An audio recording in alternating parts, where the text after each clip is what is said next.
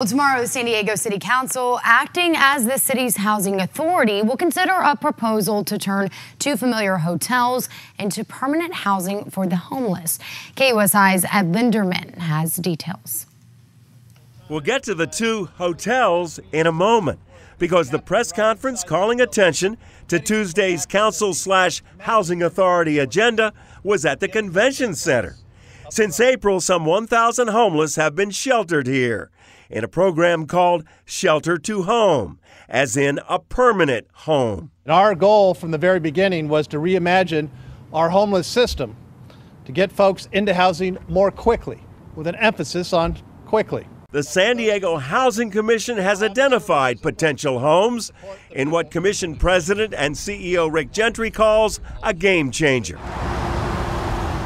They are two residence inns owned by Marriott Hotels. One in Mission Valley on Hotel Circle South, the other, a smaller inn, is in Kearny Mesa. The beauty of the purchases, says Gentry, some of it financed by a state program, is that it won't take much to turn mini suites with kitchenettes into permanent homes for some 400 people. Much of the current homeless housing plan involves refurbishing a vacant motel, a far more expensive proposition. But the problem with the plan, according to some of the inn's neighbors, is that it's moving too quickly for a proper review of usual concerns, security, and impact on property values.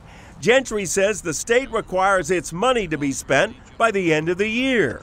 However, he says the concerns can be satisfied in the meantime, adding, as they've always been. We always do it with the neighborhood in mind. We form a committee to work with the neighborhood, and we feel like we're accountable to the neighborhood to make sure that we're good neighbors to them, and that's exactly what we will do this time. We did not reach out to this neighborhood to start with because we're on a tight time frame. We asked Mr. Gentry if he could give us a specific example. The Hotel Churchill downtown is a stellar example.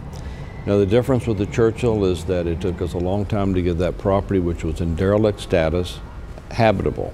And I think if you look at that property, both the way it looks, the way it operates, its proximity to other multifamily living, and the way that it fits into the neighborhood, it works just fine. Downtown, Ed Linderman, KUSI News.